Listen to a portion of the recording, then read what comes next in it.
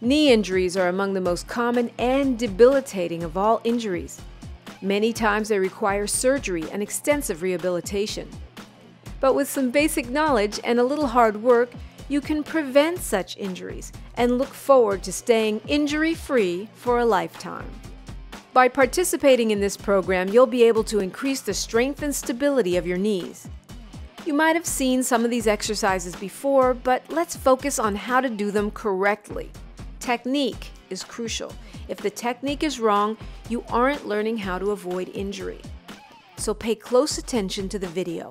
Watch the examples of how to perform each exercise correctly and watch the incorrect way of doing the exercise so that you can avoid the most common mistakes. Let's get started. Throughout the video, you'll hear us stress soft landing. Let's take a moment to explain what that entails. In order to protect your knee, when you land from a jump, you need to land on the ball of your foot with a bent knee and hip. This allows you to safely accept the weight of your body through your knee and utilize the right muscles for a safe landing.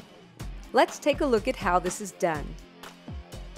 As our athlete comes down from his jump, notice his hip, knee, and ankle are in a straight line. His knee stays over the ankle joint, not translating over the toe. He lands on the ball of his foot with bent knee and hips.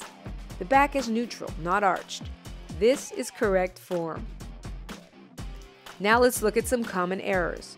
Watch athlete number 2 as she comes down. She lands with a flat foot, her knees cave inward, and they translate too far over her toes.